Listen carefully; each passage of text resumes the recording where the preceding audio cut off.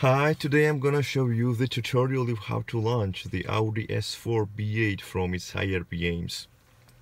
For the first point, you start the engine by pressing this button here.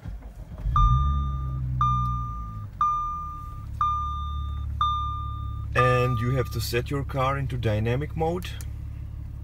After, you have to turn the ESP fully off by pressing this button here for a few seconds. You see the ESP is switched off fully. Then you have to depress the clutch pedal and floor the gas pedal to the point where you want to launch the car.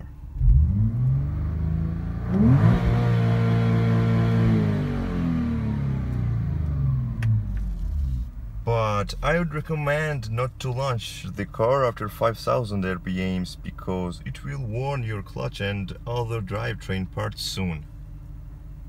That's it.